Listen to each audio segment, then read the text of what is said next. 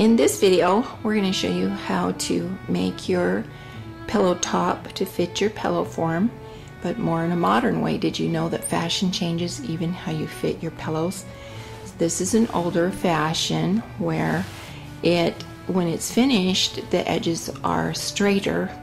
They often put something in the seam, and it's very fitted.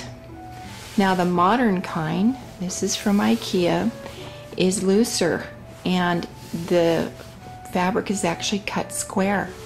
So your whole pillow, it kind of dips in the side. That's the fashion. Isn't that interesting? The whole thing is looser and looks a little more comfy. They often don't put a lot of trim in the seams, but they'll top stitch like that. And so we're going to show you how to fit it, how to make it, and put a zipper in it so you can change out your fabric. IKEA is a wonderful place to get your pillow forms. They're only $2.99 for 20-inch form. It actually comes out to be more like a 19-inch, but it says 20-inch, and they have a lot of beautiful fabrics, but not always the ones you want. So this will be great. This will teach you how to fit an IKEA 20-inch form or any other form that you wish to buy. That form is actually softer as well than some of these others are. Now when you're putting your seam together for your zipper, I like to zigzag or serge them separately before I put it together.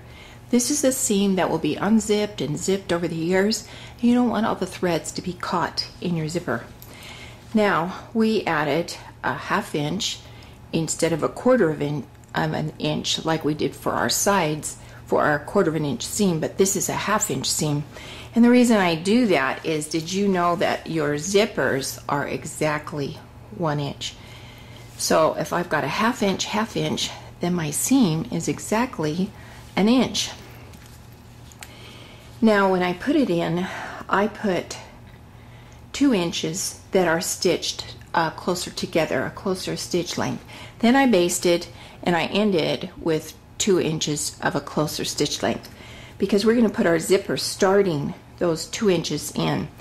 Now the beauty of having it exactly 1 inch is if I put that zipper so the sides are aligned, and with my zipper foot I'm going to choose exactly where to stitch so it's the same all the way down on both sides, then I'm going to have just a perfect little zipper on the other side. I don't have to try to get the zipper in the middle of the seam, because I know if my sides are aligned, the zipper is in the middle of the seam.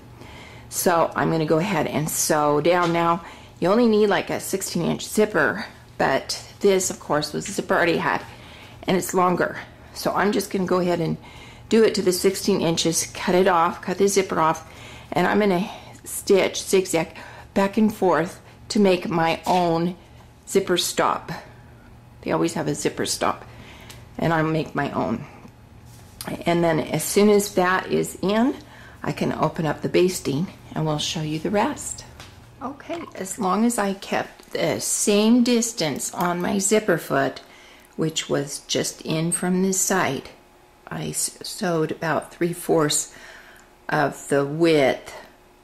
I aligned with the actual zipper, like right there. Once the zipper's in, I just fold the front and the back together, right sides, and sew the 3 sides. And because we held our zipper back, it's pretty easy just to sew right up to the corner. We've got a nice corner. The zipper's not going to be bulky and make the corner look funny.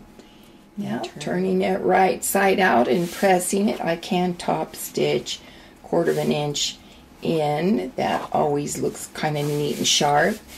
And this turns out great. It's a little softer than these older pillows. This is the modern look that looks so nice, and I just think these are fun, and I hope you look forward to more patterns that we'll put out for quick fun redecorating for the seasons, and hope this has helped you.